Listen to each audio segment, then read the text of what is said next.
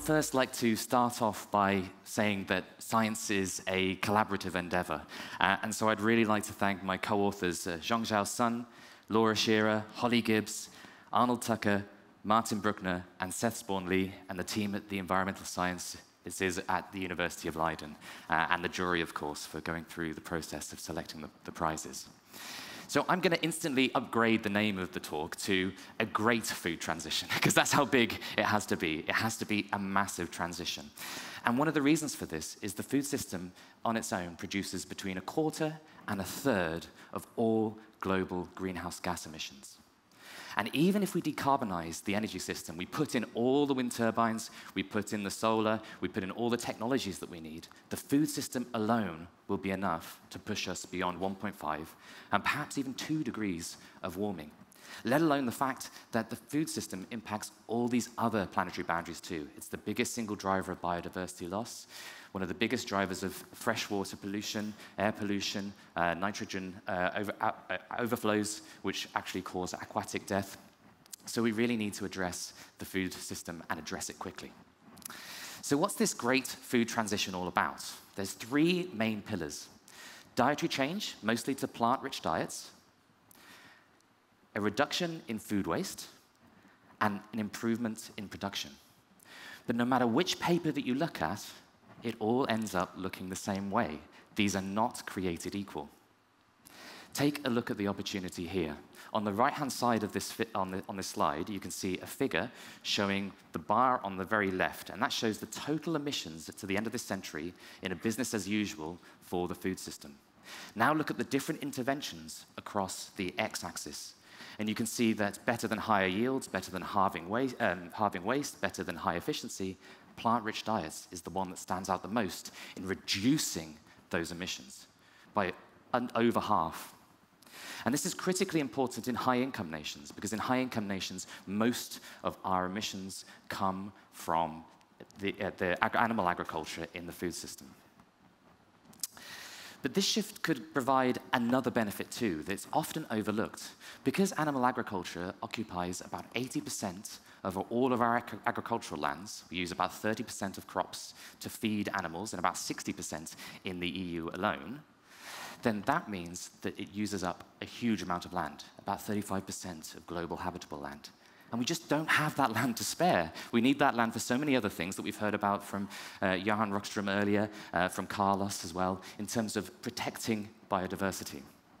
And so if we were able to save this land, and we were able to revert it to natural vegetation, we would get a double carbon dividend. We'd be able to draw down carbon on land. So let's have a look at what that looks like. This is the picture now, and this is much less carbon, it's much less able to absorb floodwaters, and compare it to this picture here, a rewilding project in the UK. And you can see all of the carbon being stored on that land, the floodwater protection. It also allows us to roll with the blows of climate change. This is far more resilient than the system that we currently have, while reducing emissions and being healthier generally for us, let alone the biodiversity, the clean air, the clean water, all those other things, pandemics, all the other things that I've already talked about. So in our research, we looked at how large these benefits would be. First of all, we had a look at the emissions themselves. So how much would the emissions reduce just by changing your diets? And we found an over 60% reduction in agricultural emissions across high-income nations. And that's shifting to a plant-rich diet. That's not cutting out meat completely. That's something in the order of a small burger every 2 weeks, something of that sort of order. Now then, we mapped where that land would be saved upstream in the supply chain. We had these big global models to look at where in the supply chain land is being used to produce the crops, to do the ranching, to feed us. And we found that you would double that benefit. That figure that you saw earlier, that green bar that reduced over half, you could see that same amount again over this century if you were able to save that land and be able to rewild. You would save an area roughly the size of the EU by the high-income nations alone moving to plant-rich diets. Remember, not plant-based, but plant-rich diets. That would be about 14 years of global agricultural emissions today. So I think that's a really hopeful message in terms of how we could rewild, how we could protect biodiversity, meet many of our goals, and stay within the planetary boundaries by this one change. But if nobody hears about it, How did they find out about it? So the next part was acting on our work. So encouraging journalists to cover the message of the paper, talking to journalists, talking to the media, trying to get them involved. Working with NGOs and legal teams to spread the policy opportunity of joining health, biodiversity, carbon, all these different sectors and all these different policymakers together to get a situation which is better for the planetary health and better for our health too. Same thing with policymakers and meeting with policymakers and incorporating the double dividend. I mean, this is in the UK, and the UK is one of the most degraded nations on the planet when it comes to nature. And a lot of the high-income nations are very, very degraded. We talk about biodiversity being in low and middle-income nations, but that's partly because we've already degraded ours so much in high-income nations. And I say that R is somebody coming from a high-income nation. So perhaps that's one of the areas where we should also be looking in terms of taking the load off biodiversity protection by changing the ways in which we consume and the way in which we produce food. Talking to policymakers, it's also important to talk about personal action. I mean, if we're so concerned as scientists about the future and about the way in which we're going, and we're not taking things seriously, how do we expect others to take things seriously too? So it's also about talking about the changes that we're making in our lives as a response to the research that we're doing, what the research is telling us.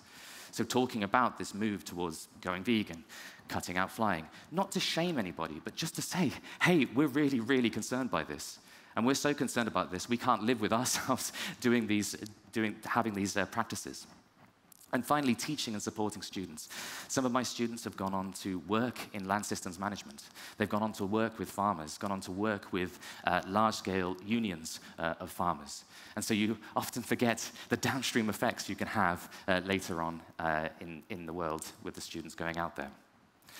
So in terms of using the money from the Frontiers Prize, we'll be using it to accelerate a rapid food transition. We are moving into a very rocky period in terms of the food system. Climate impacts are emerging earlier than thought, but not only that, but the extreme weather events on the climate system have largely been underestimated over time, much like we were talking about earlier in terms of the large-scale impacts. So we need this rapid food transition, not only to reduce these emissions, protect the planetary boundaries, but also be more resilient, because we've got other work that looks at how plant-based rich diets can be more resilient too. So we will be looking at where subsidies are and how to shift them. This is not an easy sociological problem, so how do we take the money that's already there and shift it towards beneficial outcomes for everyone? How to ease this transition for farmers and consumers. Farming, a lot of the time, in many nations, is a precarious, difficult job. So how do we give people options? Nobody likes to be told what to do, so how do you give options in order to harness this benefit? Look at the impacts of this in terms of the changes in food trade and international equity. It's all very well saying, okay, we're going to reduce our intake, but what upstream effects might that have on other countries around the world? And how to incorporate social tipping points and accelerate change. We know from research that between about 15 and 40% of a minority adopt a new habit, you can flip the majority. We're starting to see the inklings of that now in the food system, just like we saw the inklings of that with solar and wind about 10 to 20 years ago now. So it's a very exciting time. So that's what we'll be working on in this Rapid Food Transition Lab to move towards this hopeful food future that's more resilient and has lower impacts. Thank you very much.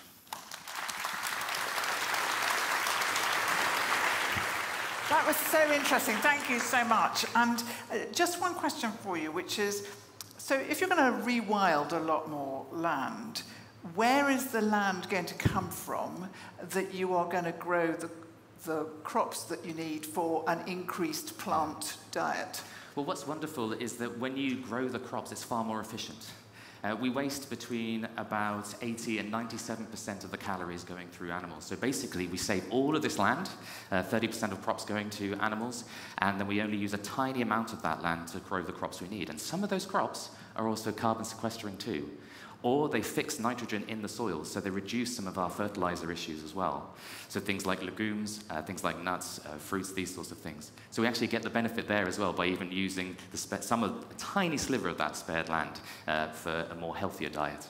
And interesting what you're saying by leading by example, because it was when doctors stopped smoking that actually the public started to think, well, if they're stopping smoking, yeah, Yeah, and you see that with the environmental scientists, but you also see that with the nutritional scientists too nowadays, in terms of how clear the messaging is now on what a healthy sort of whole food plant-based diet looks like.